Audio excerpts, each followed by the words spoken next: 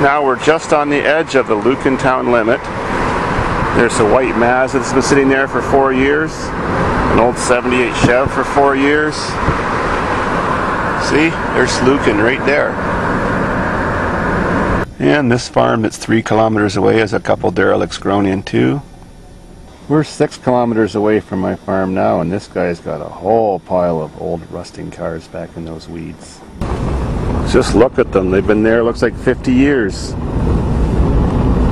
Guess they're not bothering him either.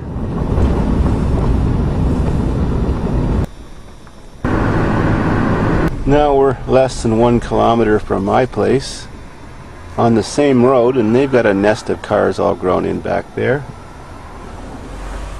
And just up there he's got a whole pile of them. There's about a dozen of them back there.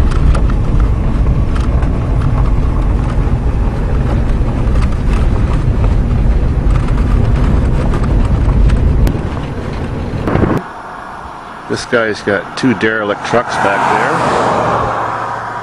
Another derelict cab.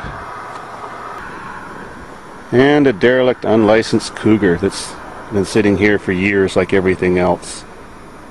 And we're only 1 kilometer from my place.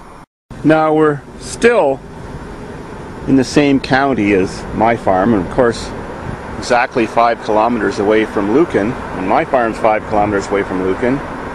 And I think this guy is probably the worst offender around here.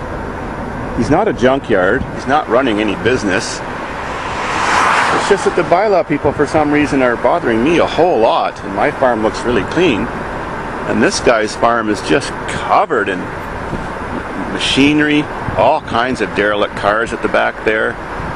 And they've been grown in there for so many years, I doubt any of them are working or being used as movie props as my farm.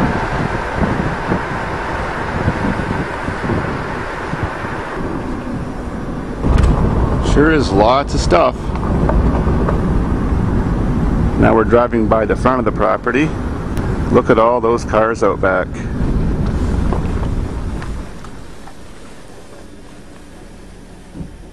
Yep. Now those are derelicts if I ever saw one before. I wonder why they're just picking on me. My farm looks the cleanest one along the highway. And there's my place, only feet away. And of course nothing in sight, but we still have to go to battle. Yep, not a car to be seen.